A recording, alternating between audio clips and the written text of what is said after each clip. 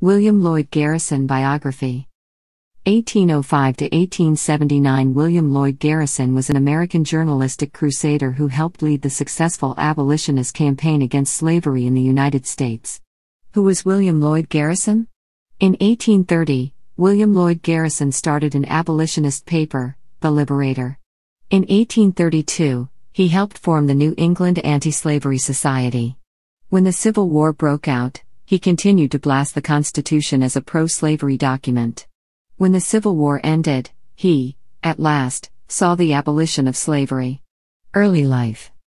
Garrison was born the son of a merchant sailor in Newburyport, Massachusetts on December 10, 1805. When Garrison was only 3 years old, his father Abia abandoned the family. Garrison's mother, a devout Baptist named Frances Maria, struggled to raise Garrison and his siblings in poverty. As a child, Garrison lived with a Baptist deacon for a time, where he received a rudimentary education. In 1814, he reunited with his mother and took an apprenticeship as a shoemaker, but the work proved too physically demanding for the young boy. A short stint at cabinet making was equally unsuccessful. Start in journalism. In 1818, when Garrison was 13 years old, he was appointed to a 7-year apprenticeship as a writer and editor under Ephraim W. Allen, the editor of the Newburyport Herald. It was during this apprenticeship that Garrison would find his true calling. Through Garrison's various newspaper jobs, he acquired the skills to run his own newspaper.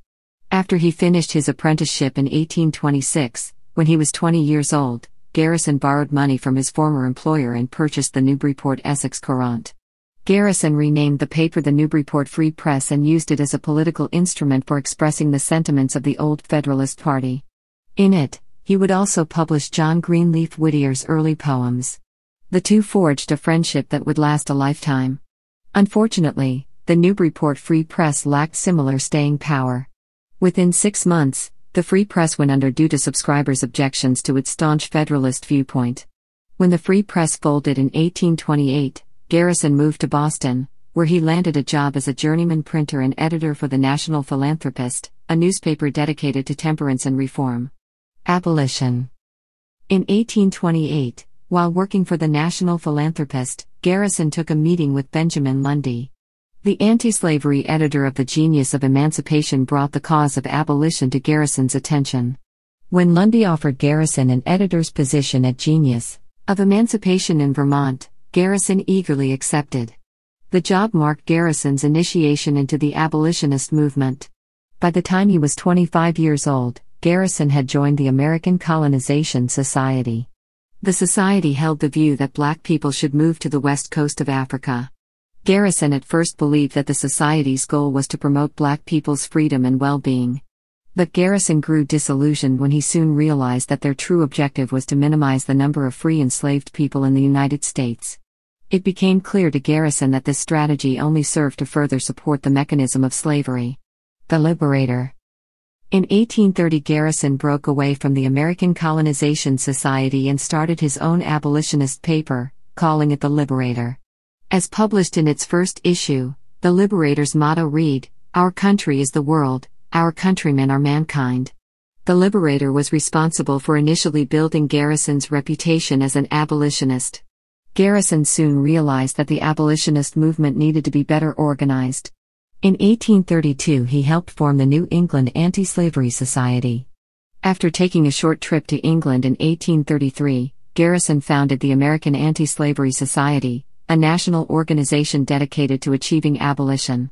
However, Garrison's unwillingness to take political action, rather than simply write or speak about the cause of abolition, caused many of his fellow abolitionist supporters to gradually desert the pacifist. Inadvertently, Garrison had created a fracture among members of the American Anti-Slavery Society. By 1840, defectors formed their own rival organization, called the American Foreign and Anti-Slavery Society. In 1841, an even greater schism existed among members of the abolitionist movement. While many abolitionists were pro-union, Garrison, who viewed the Constitution as pro-slavery, believed that the Union should be dissolved. He argued that free states and enslaved states should, in fact, be made separate. Garrison was vehemently against the annexation of Texas and strongly objected to the Mexican-American War. In August 1847, Garrison and formerly enslaved Frederick Douglass made a series of 40 anti-Union speeches in the Alleghenies. 1854 proved to be a pivotal year in the abolition movement. The Kansas-Nebraska Act established the Kansas and Nebraska territories and repealed the Missouri Compromise of 1820, which had regulated the extension of slavery for the prior 30 years. Settlers in those areas were allowed to choose through popular sovereignty whether or not they would allow slavery there. The plan, which Garrison considered a hollow bargain for the North, backfired when slavery supporters and abolitionists alike rushed Kansas so they could vote on the fate of slavery there. Hostilities led to government corruption and violence. The events of the 1857 Dred Scott decision further increased tensions among pro- and anti-slavery advocates, as it established that Congress was powerless to ban slavery in the federal territories. Not only were black people not protected by the Constitution, but according to it, they could never become U.S. citizens. In 1861, as the American Civil War broke out, Garrison continued to criticize the U.S. Constitution in the Liberator, a process of resistance that Garrison had now practiced for nearly 20 years. Understandably, some found it surprising when the pacifist also used his journalism to support Abraham Lincoln and his war policies, even prior to the Emancipation Proclamation in September of 1862. When the Civil War came to a close in 1865, Garrison, at last, saw his dream come to fruition. With the 13th Amendment, slavery was outlawed throughout the United States, in both the North and South.